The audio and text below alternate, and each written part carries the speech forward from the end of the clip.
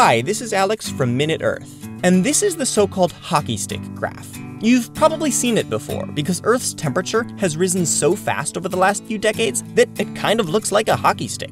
Except, a hockey stick is also a graph of the amount of plastic we make each year, and the number of extinctions we're causing, and the amount of fertilizer we put in our oceans, and the amount of fish we catch, and how many people there are on Earth, and how much energy we use. There are hockey stick graphs everywhere.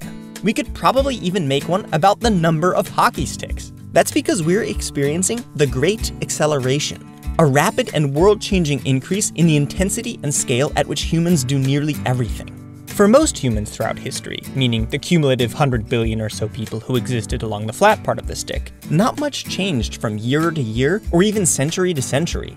If someone went to bed in the year 1020 and slept for 200 years, they'd wake up in a world with slightly more people, living lives just as long, or as short, and with each person still using mostly wood for heat and animals for power. In other words, humans still weren't that big of a deal. But if someone went to bed in 1820 and slept for 200 years, that is, until today, they'd wake up in a world with 7 times as many people, who live 2.5 times as long, and who use weird and climate-changing fuels to power their homes and run their mechanical industries. In today's world, humans are a planetary scale force. This great acceleration, the curve in the hockey stick, happened largely because since the 1800s, we've been unleashing the incredible energy contained in fossil fuels like never before. Initially, fossil fuels powered growth mostly in North America and Europe, but the big, planet-changing, worldwide Great Acceleration didn't happen until after World War II and independence movements in Africa and Asia, when people worldwide gained more access to these fuels, as well as to new farming technology and public health breakthroughs.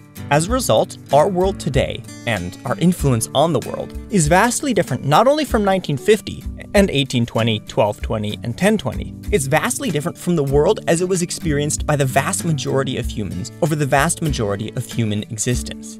And because the world has gotten so different so quickly, if someone fell asleep today and woke up in 200 years, there's really no telling what they'd find. This video was sponsored by the University of Minnesota, where students, faculty, and staff across all fields of study are working to solve the grand challenges facing society. And it turns out that pretty much all of the challenges are wrapped up in the Great Acceleration. Assuring clean water and sustainable ecosystems, fostering just and equitable communities, advancing health through tailored solutions, enhancing individual and community capacity for a changing world, and feeding the world sustainably. In addition to researching these grand challenges, the university also teaches about them, like through the course Living the Good Life at the End of the World, where Institute on the Environment Director Jessica Hellman and English Professor Dan Philippon help students consider what it means to live a good life in this moment of rapid change. Thanks, University of Minnesota.